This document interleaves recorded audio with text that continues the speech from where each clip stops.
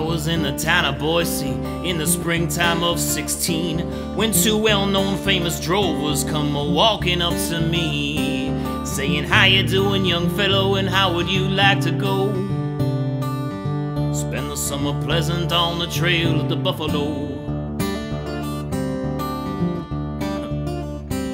Well, me being out of work right then, to the drovers I did say, "If I may be bold, I have been told all the buffalo have gone away. But if you pay good wages and transportation to and fro, I guess I could go with you on the trail of the buffalo."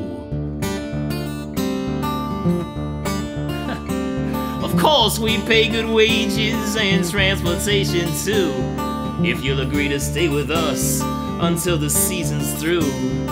But if you do get weary and you try to run away, there'll be no one else to save you, and you'll also lose your pay.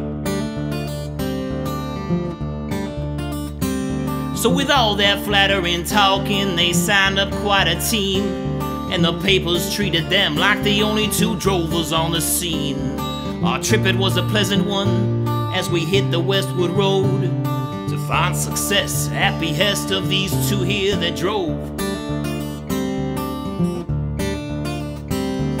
But then our pleasures ended and our troubles soon began, as these two drovers argued over views of food and hunting land. So the team split up into two even halves and started fighting over everything that came up on our path. When the working season ended, those drovers had made up and explained under smiles the team's fighting cost too much.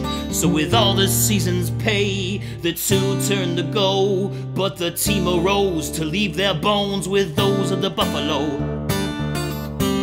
Yeah.